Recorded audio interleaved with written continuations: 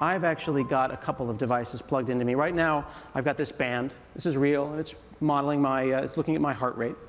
But I'm also a type 1 diabetic, and I've been diabetic for 20 years. And one of the things that every diabetic does when they become diabetic is they try to solve this problem, usually with Microsoft Excel. But at some point, they try to figure out, well, I'm diabetic and I'm an engineer. Let's plug some wires together and see what we can do. So when we say the Internet of Things, I think it's great that you, the normal sugared people, you have your Fitbits, and we think that's adorable. But I have, an insulin pump, and that insulin pump is plugged in. There's the insulin pump, and it's plugged into my arm. It's 24 hours a day, and that talks to a system. Here is a CGM. That is my actual live blood sugar right now. Now, you see how it's kicking up there a bit? That's because of stress. That's actually plugged in down here in an implant in my side. Sorry to show you my chubbiness. And this is real. When you hear Internet of Things, you think Fitbit and you think Raspberry Pi, but I think this, okay? And we've plugged this into some cloud systems that I want to share with you. While the Internet of Things is fun, things like Raspberry Pis, this is great. This is a Raspberry Pi, and this is an Internet of Things enabled one. We've actually got some C code on this that is talking to this temperature sensor. So what does that temperature sensor look like? Let me switch over to some code here and show you. This is some C code inside of Visual Studio. This is the low-level stuff. C code makes your eyes blur a little bit sometimes. What you need to know, people who are wearing suits, is you've got IoT Hub, and you have Azure devices. So the takeaway there is that that's cloud-enabled. But for the developers that think this is crazy, I want you to notice that we've actually got a Visual Studio plugin to do remote debugging of things like Raspberry Pis in Visual Studio. So whether it be high-level, updating hundreds of thousands of objects, or whether it's low-level and doing remote GDB debugging to a Raspberry Pi, we can do that. Now let's talk about my system. Let me bring back to the slides here for a moment. This is overwhelming. It's Azure, right? It's all these icons. What's going on? There's all these people that are doing all of these things. Well, let's talk about me and the system that I'm building. That's me in my shirt. I've got my band. The band goes to Microsoft Health. That goes ultimately into storage. My glucose system actually goes up into an API, and I pull that data in as well, because that's personal to me. I've got my heart rate over years. I've got my blood sugar over years. What can I do with that? Well, I'm going to show you some visualizations, some graphs. I'm going to plug things into Office and see if Azure Machine Learning can answer some really interesting questions about me and my health. And this is all live, and this is all real. So let's come back over to this machine here. This is a system called Night Scout. This is an open source node application that is running in Azure. And this talks to my CGM, my continuous glucose meter. And I want you to point out a couple of things here. This is the first presentation today. And this is now. That is a real-time system that is showing my blood sugar. And one of the things that happens is not just that I drink orange juice, which, by the way, I have in case I pass out, but also stress. Stress dumps glucose into the system. And this is just one of the things that I have to deal with when I'm managing my blood sugar. Oh, and actually, I'm not sure if the guy can get a tight shot of that, but this just popped up, and it will appear in the cloud. It's warning me that I'm now going high. So in a second, the website is also going to announce, and then I'll get a notification on my band and on my watch, and then people are going to start calling me, and then it'll be scary. So, oh, there we go. A notification just showed up. So let's talk about how that notification did, in fact, show up. So I've got a band, and this is some data in the cloud. How do I see that? Well, it turns out that the band can talk some JavaScript. I can take JavaScript out of the band. This is up at developer.microsoftband.com. You may have a band. You may not be a programmer, but you may have a URL that points to some JavaScript or a blog or some XML, and you want to create a tile. I made one for my blood sugar. So now I've got Night Scout on my system, and I can see my blood sugar right there. What's interesting about this is that I can use this visual designer, but I can also look at the manifest directly and look at this.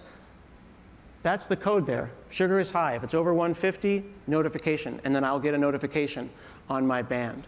This could be done with a build server, whether you want to water your plants, whatever. That is the personal Internet of Things, and that's what makes me happy. But let's think about this. Once my blood sugar is in the cloud, what else can I do with it? Well, I can send notifications. My wife can be concerned. She's probably going to be calling in a moment to make sure that I'm okay. But this is part of the process. But remember how I said I want to analyze this stuff in Excel?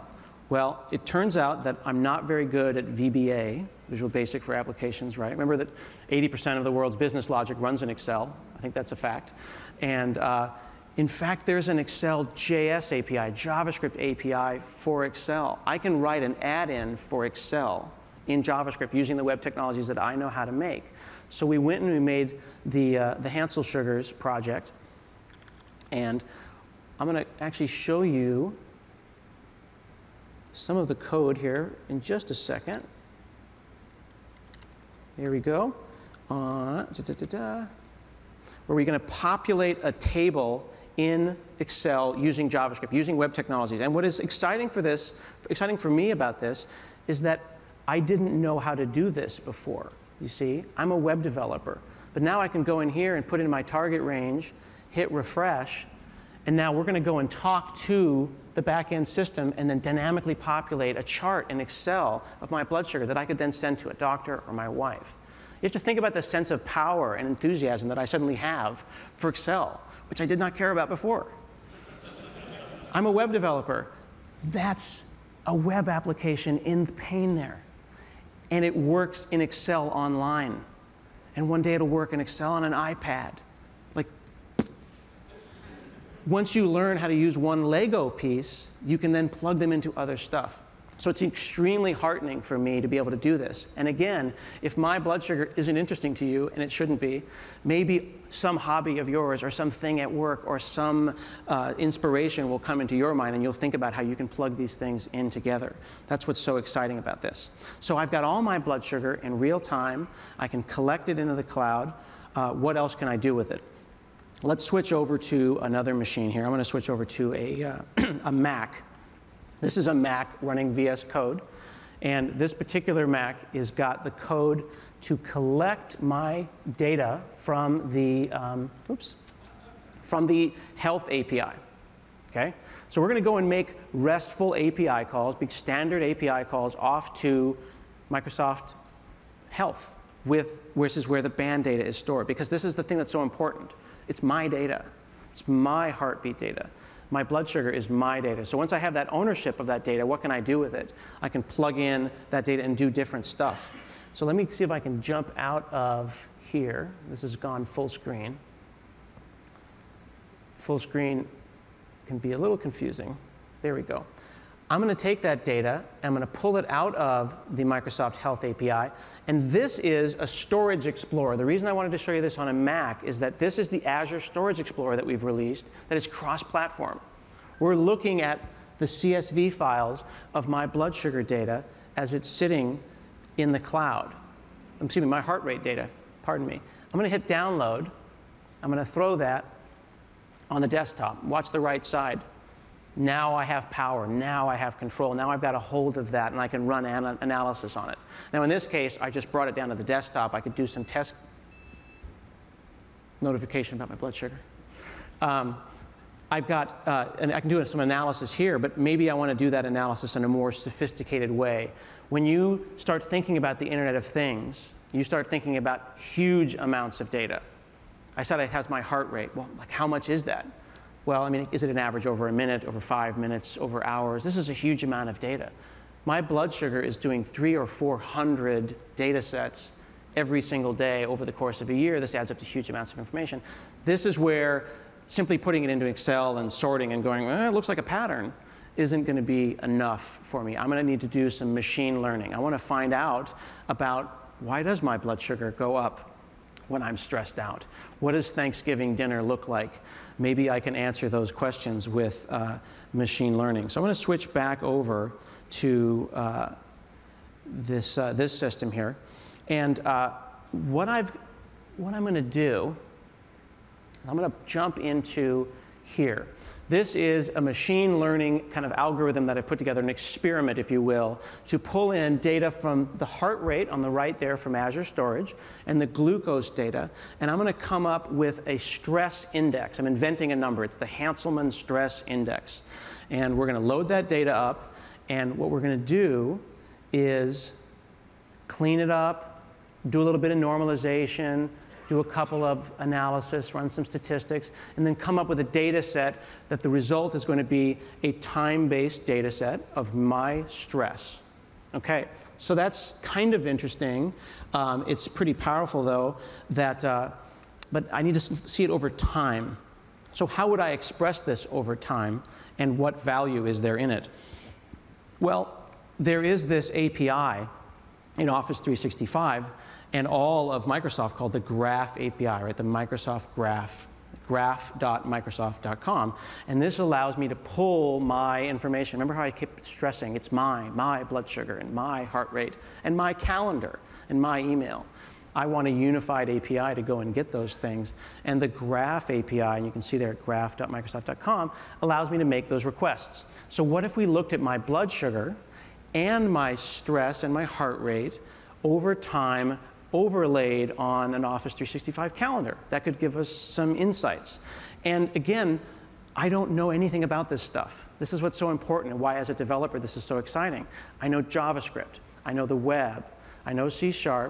And now I'm feeling comfortable about the cloud. But when I see, hey, this is an API, and it uses JavaScript, and I can access all of the graph data in Microsoft, that's amazing. That's a playground of excitement. So I can go and build this, get a start date and an end date. This is all standard parsing of JSON, parsing of JavaScript, all using the Graph API. Let's go and see what kind of a question that could potentially answer. So here is my calendar, the stress index as it applies to calendar data. Let's click on one. This is all real. Okay, so here's glucose is updating. I can see the different rehearsals, and I can see heart rate and sugar and stress changing. I can actually run queries and see the result of that machine learning and ask the really burning question, the question that we all have, which is, what is the most stressful person in my life that is causing these problems and raising my blood sugar?